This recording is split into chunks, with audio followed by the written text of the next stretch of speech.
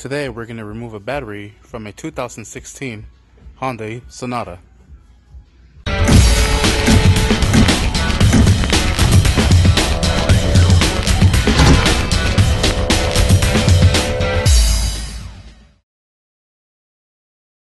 Alright, the tools that you're going to be needing is going to be a trim removal tool, an extension with a 12mm socket to access the battery clamp, and a 10mm socket to access the top terminals. Alright, so we're going to go ahead and remove the intake housing using the trim removal tool. We're going to go ahead and just reach underneath and it pops out. Then you just reach underneath that and pull it out. Just put it in a nice safe location where you're not going to lose it.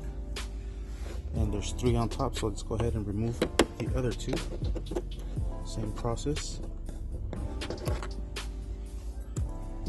And one more. Alright. And now the whole intake piping comes off.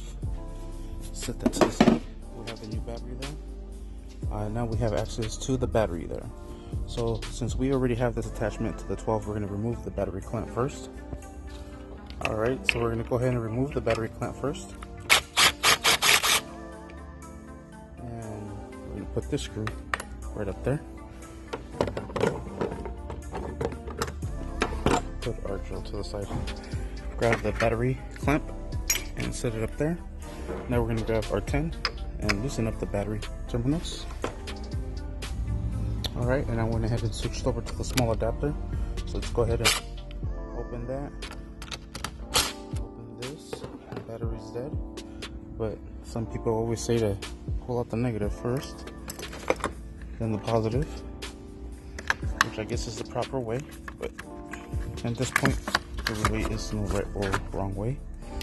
Alright, now you just grab the battery and out it comes out. And that's how you remove a battery in a 2016 Hyundai Sonata. Thank you for watching. Please like and subscribe. Don't forget to hit that bell. Alright, let's get out of here before we get kicked out.